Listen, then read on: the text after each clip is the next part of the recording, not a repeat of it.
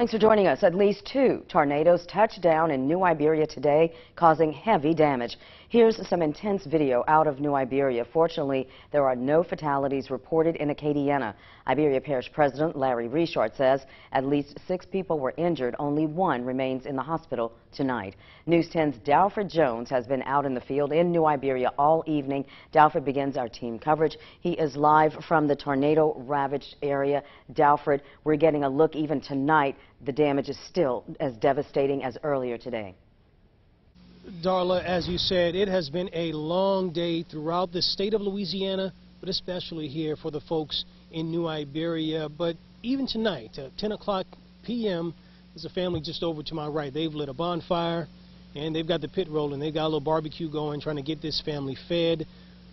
But fortunately for them, they can sleep inside of their apartment tonight as there was no significant damage. They're still without power, but unfortunately for the people about 2 doors down, they can't say the same. Here in the Southport neighborhood, the property owner has already began to board up several of the windows as they were blown out during this tornado that hit the New Iberia community roughly about 11 o'clock Wednesday morning. You can see the debris spread out. We're talking about windows, entire walls, television sets, ice chests, even a microwave, part of the debris that's spewing about the Southport neighborhood. Now, as we get around to the rear of this building, I want to show you guys something, just the sheer strength of this storm. You look up there, you'll see that an entire section of brick was blown out from that room. Pictures left on the wall as part of the damage. Now, as we turn around, I want to show you guys something.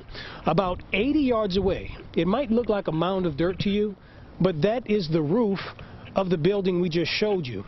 And that's how strong this storm was. Roughly 120-mile-an-hour winds took the roof off of that apartment building, carried it 80 yards away into a sugarcane field. So when the people return here to the Southport neighborhood, they've got a lot of mess to clean up. Now, a couple notes for you. When you do come home, you will need to show proof of residency, as there are law enforcement officials at the entrance to this community. We're going to continue our team coverage with News 10's Britt LaFaso.